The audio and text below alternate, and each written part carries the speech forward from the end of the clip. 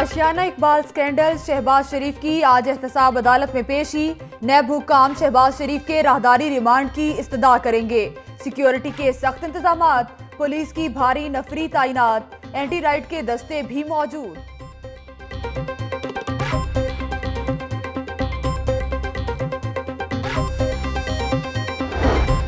एहतसाब अदालत को जाने वाले रास्ते कंटेनर्स और खारदार तारे लगाकर बंद। Lawyer mall road ammo college से सेक्रेटरिएट चौक तक बंद। पीएमजी चौक और चर्च रोड भी ट्रैफिक के लिए सील। शहरियों को शदीद मुश्किलात।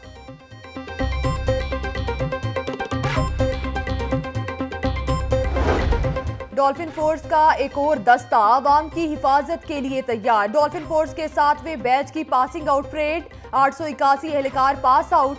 वजीर आला पंजाब उस्मान बुजदार और आईजी की तकरीब में शिरकत। परेड का मुआयना भी किया। एहलकारों ने अपनी अमली सलाहियतों का मुजाहरा किया।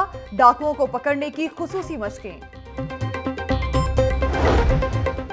Paragon housing society scandal case में अहम पेशरफ्त। ख्वाजा साद रफीक और सलमान रफीक के लिए बुरी खबर। Director Paragon Kaiser Amin but वादा मुआफ गवाह बनने के लिए तैयार। कैसर अमीन बट ने वादा मुआफ गवाह बनने के लिए नैब को दरख्वास्त दे दी।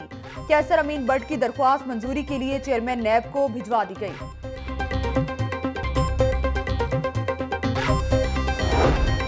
पंजाब काबीना का इजलास कल तलब। वजीर आला पंजाब उस्मान बुजदार सदारत करेंगे। 100 रोजा प्लान पर अमल दरामद का जायजा।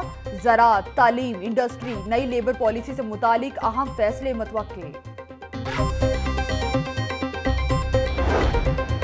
घरेलू झगड़े का खौफनाक अंजाम। सतु कतला में जालिम शौहर ने अपनी 2 बीवियों को कत्ल कर दिया। मुलजिम फरार। मकतूलीन की शनाख्त मुशरा बीबी और नसरीन बीबी के नाम से हुई। पुलिस ने लाशें तहवील में लेकर तहकीकात शुरू कर दी। थाना गुजरपुरा की हदूद में सरेआम हवाई फायरिंग मोहम्मद शहजाद और उसके साथियों ने की। फुटेज लाहौर न्यूज ने हासिल कर ली। फायरिंग से इलाके में खौफ व हिरास। पुलिस खामोश तमाशाई।